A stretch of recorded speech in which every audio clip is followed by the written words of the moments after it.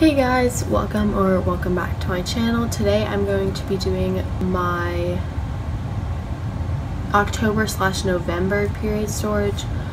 So my period is supposed to start on Thursday. Today is Monday, so I just wanted to make this really quick just in case it started a few days early.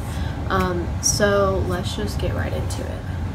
So the first thing I have is 3 CVS Health size 5 overnights.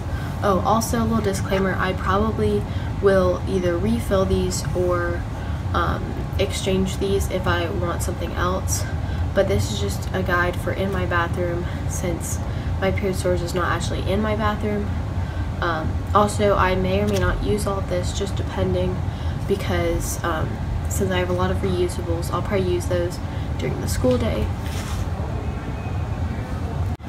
Okay, next up we have a Always size 4 maxi overnight, and then I have 4 of the CVS Health size 4 overnights, and 3 of the CVS Health size 3 extra long supers, which are pretty much the exact same thing as these.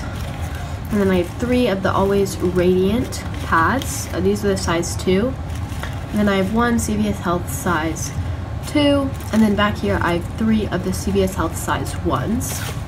And then over here for tampons, I usually use my Diva cup if I want to not use pads. So I have 2 Tampax Pure Supers, 3 regulars, and then I have 3 of the Summer's Eve Simply Sensitive Cleansing Cloths.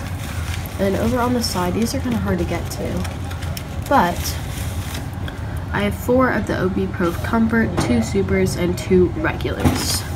And that is it.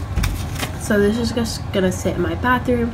I will update you guys later if or when my period starts. I'll let you guys know. But anyway, that's gonna be it for the video today. I hope you guys like this. Make sure you like, comment, and subscribe down below, please.